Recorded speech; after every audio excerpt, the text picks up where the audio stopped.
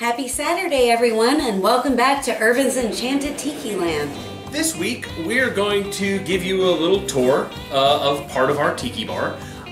Going to show off what we got in the mail, like we did last time.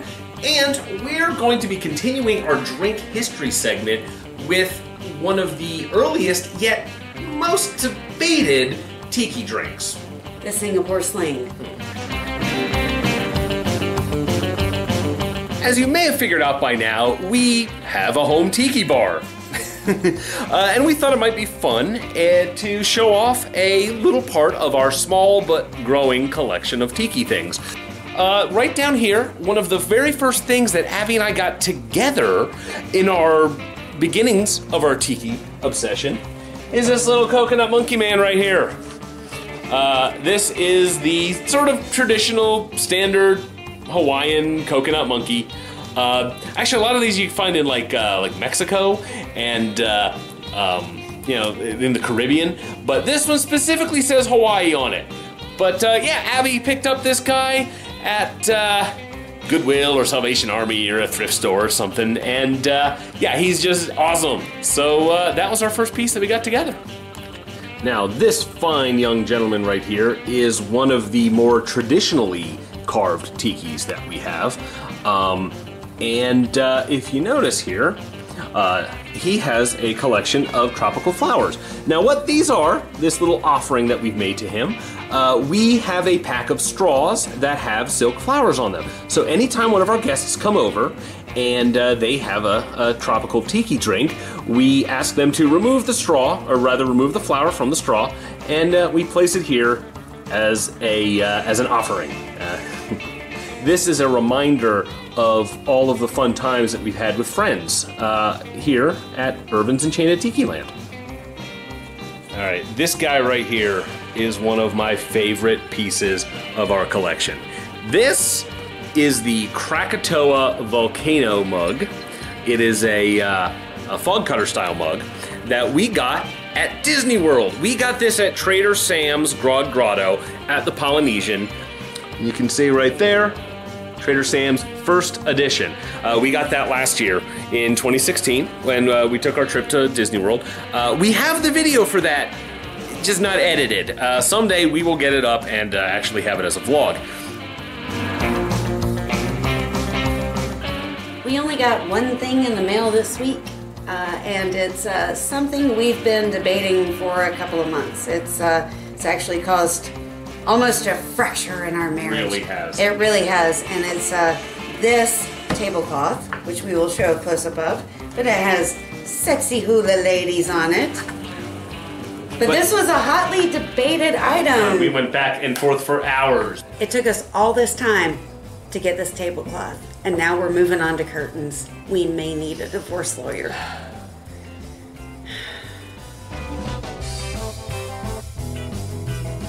So today we're going to be making the Singapore Sling, and we're going to be following the recipe as outlined in this book. This is Martin and Rebecca Cate's Smuggler's Code.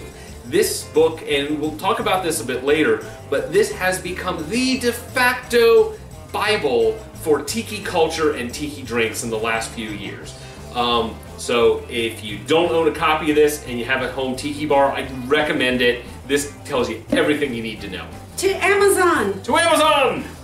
All right, so the first thing that we're gonna do is we're going to crush up some ice. For that, we got this little hand crusher here.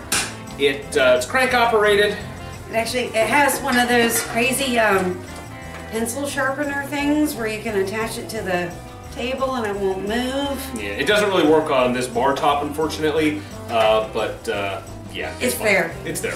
All right, so grab some of your ice. Now you should have about, it's at 8 to 12 ounces of crushed ice per serving. So while Matt does the ice over there on the work table surface, I'm gonna talk loud because I'm crushing on teeth. I'm sorry, my ice crushing is too loud for you, dear. This is a pineapple juice based drink, and one thing that we found is that taking a spear of fresh pineapple and just blending it, and this is like one of those single serve smoothie kind of blenders, works a lot better and is a lot tastier than just like the pineapple juice you get at the grocery store. Yeah. It's like less sweet. It's just a whole lot better. Actually, fresh fruit in tiki drinks. Absolutely. It is a must, and it's actually cheaper in the long run. Yeah. One orange is like 80 cents. Yeah. You know, versus having to buy the whole bottle of orange juice and your guests will absolutely notice and appreciate the difference. And so I got my crushed ice here, and we're going to take our cocktail shaker. fresh limes are 3 for $1. You have no excuse. You really have no excuse. Now, along with the crushed ice, I'm going to throw in 4 cubes of ice. These are called agitator cubes.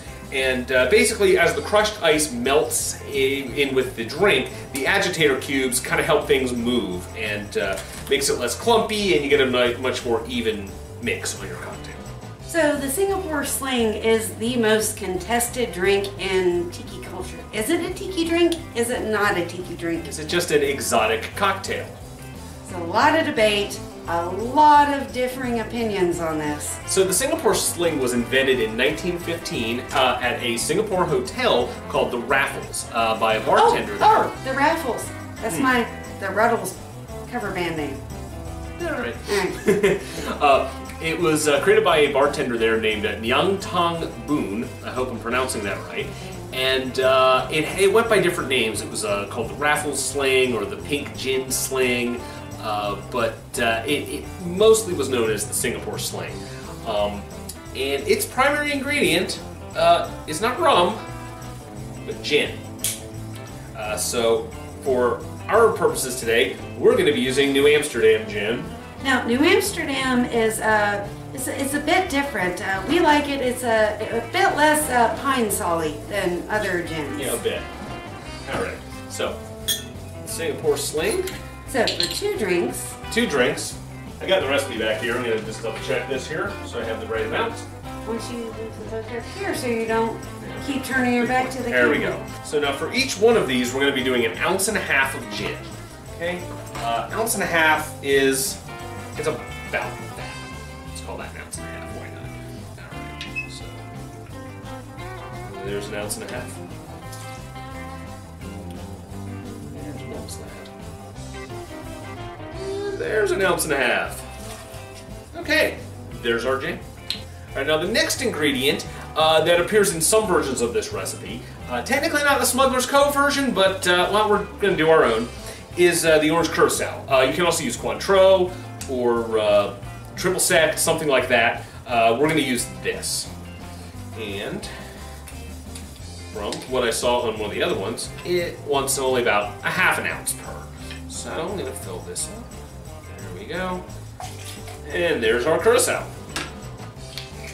Ah, I really like the samurai films that curacao made. That was a terrible joke. That was a horrible one. I'm very sorry. All right.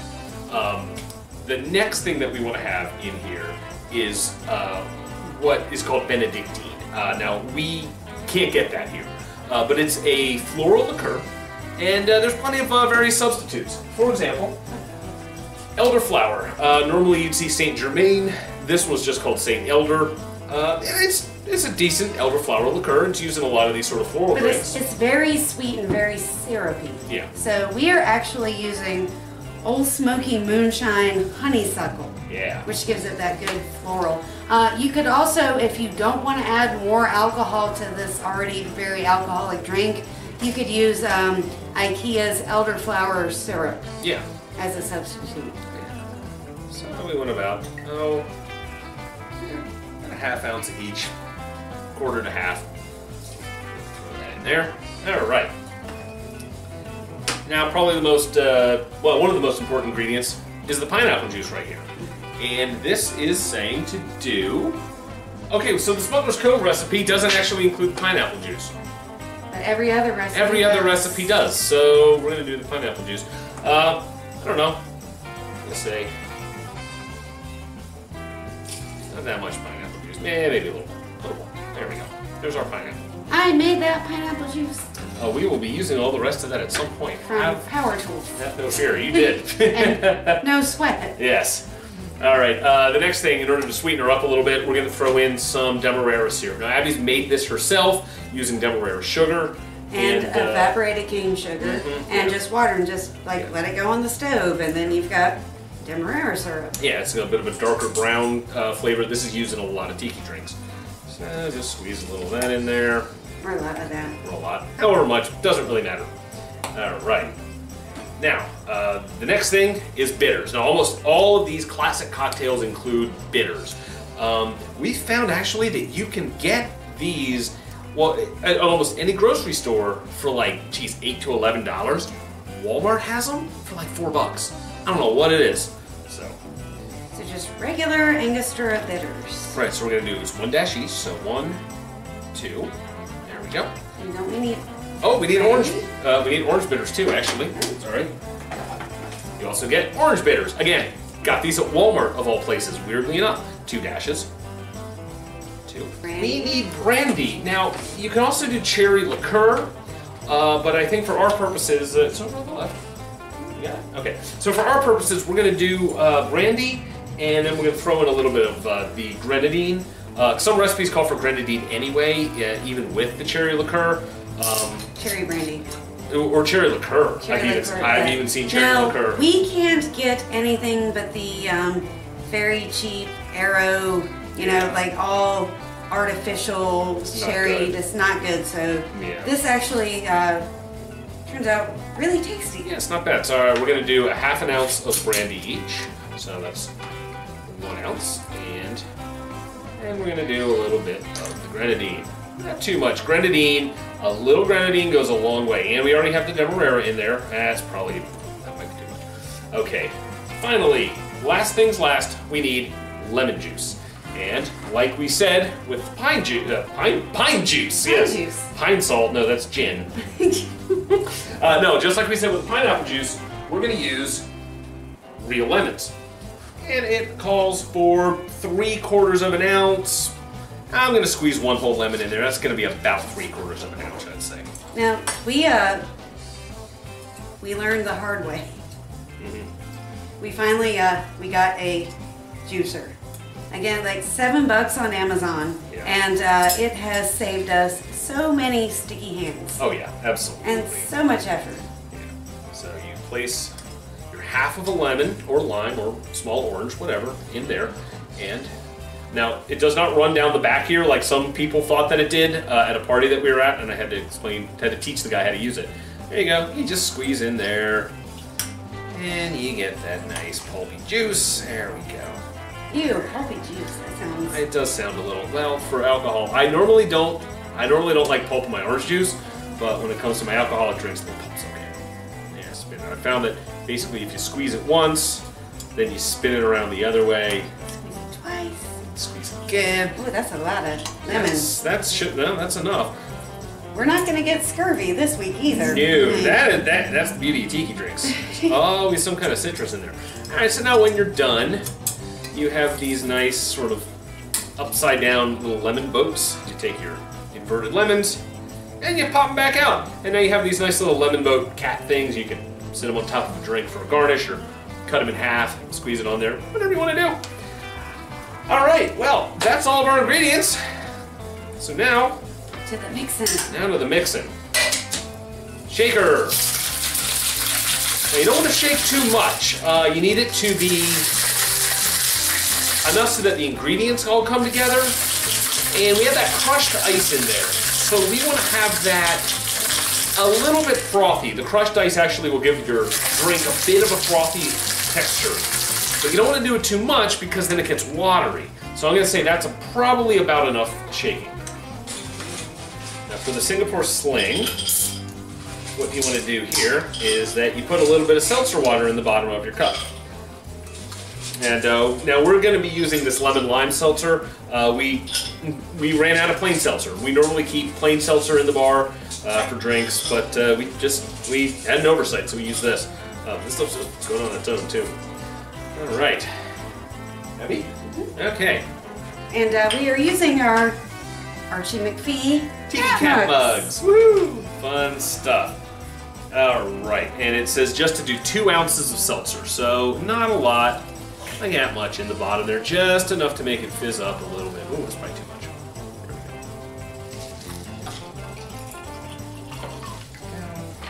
It's kind of a nice sort of pink color from the grenadine. That's pretty good. One thing we learned about the mugs and why they're shaped that way is tiki drinks generally are not a pretty color when you make them. Yeah, they're always kind of a muddy, yellowy brown. Yeah, so the mug actually hides the color and makes them a little more palatable looking. Now a Singapore Sling, however, is kind of a nice pink color, so you can serve this one in a clear glass. Okay, and there you are, my dear. Thank you. Mahalo.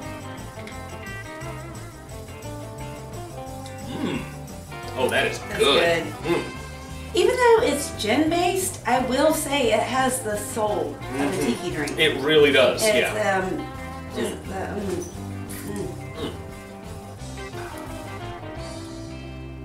So let's go back to the table. All right. So tiki drinks are complicated, and they take a long time. That's one of the things people think, oh, you make tiki drinks at your house, you must be like some kind of drunk, but it's like 15 minutes to make one drink, and then by the time you're done, you're like, I want to enjoy this, and then I don't want to have to make another one, so I'm just done, you know. It's very hard to get drunk on tiki drinks when they take, 15 minutes to make. Oh, that's really good though. It's not overly sweet actually. It's got the bitters in there. And the gin and the brandy all kind of mellow it out. But that fresh pineapple juice. Because like the stuff you get at the grocery store, from concentrate or, it's very like overpowering and sickeningly sweet, and it has that pineapple juice taste. It's almost like Jolly Rancher level of... It's not good. It's not good. But the fresh pineapple is so easy, and it takes just a couple of minutes in the blender with some water, and you're good. So like we said about the book, this is Smuggler's Cove, and this was written by Martin and Rebecca Kate, and they own and run the Smuggler's Cove Tiki Bar in San Francisco. It's a relatively new bar. It's only been open for the last few years. This book came out about 2 years ago, but it is everything that you need to know. It's got beautiful full-color pictures in here of all the drinks. It's got recipes. It's got party planning tips. It has history in it, and even recipes for the syrups. Yeah. That they use at the restaurant. Yeah, that's how we made the syrup by following the recipes in this book. I'm just gonna focus on this Singapore Sling for a little while. Man, that's good. Well, this is what they call an exotic cocktail. Well, I mean, because it has the fresh fruit juice in it, and well, it's from Singapore, right? It's generally included in most tiki bars. Now, if you... And Chinese restaurants. And Chinese restaurants, yeah. Now, if you read the blog Kritiki by Humu Humu, she does not count it as a tiki drink, and yet she's still a fan of it. So, your opinion varies. Is it a tiki cocktail? Is it an exotic cocktail? Does it really matter? It's delicious. It's welcome in my bar anytime. Absolutely. I like the mix with the brandy. Like, there's something that the brandy, and we'll go into it later with the fog cutter. When we get to the fog cutter. And that has sherry. And sherry makes every tiki drink better. Yeah. It's something magical. She asks for sherry floaters on her Mai Tais, which I do. It's sacrilegious, but even my corn and oils, like sherry floater on sherry floater on a corn and oil. Yes. It's a good thing you're cute. It is a good thing I'm cute. But sherry is amazing. All right, Julia Child, calm down. What's the kitschiest place you have ever been to? The kitschiest place I've ever been to. Well, I could tell you the kitschiest place I've ever been to, but I kind of want to go there next week, so I don't want to give anything away. Abby, how about you? Oh, the original Opryland Hotel. No, I haven't been there since, was it the Gaylord Corporation took it over in the mid-2000s, and then got rid of the amusement park and turned it into a mall, because that's just what we need is another mall. And I think Gaylord themselves is owned by like Hilton or Marriott or one of those companies anyway, so. Yeah, but the original, oh my gosh, it stayed the 70s from the 70s until the late 90s, and it was glorious. Every year at Thanksgiving, we'd have Thanksgiving dinner, we'd have a nap, and then we would go and see the Christmas decorations at the Opryland Hotel, and they were garish. And the hotel was just garishly 70s decorated. There was a restaurant and bar in this shopping mall area at the front, and it had these like crazy gold lights and this optical illusion that was like a infinity circle, and they had a rotating bar, and the Christmas decorations were just like outlandish, just crazy. So what about you guys? Where's your favorite kitschy place? Like, let us know. What was the cheesiest, tackiest, kitschiest place you've ever been that you had a wonderful time at? But until then, no matter what happens, no matter how many versions of a particular tiki recipe you happen to stumble through and combine them together, that's life. Just roll with it. Just roll with it.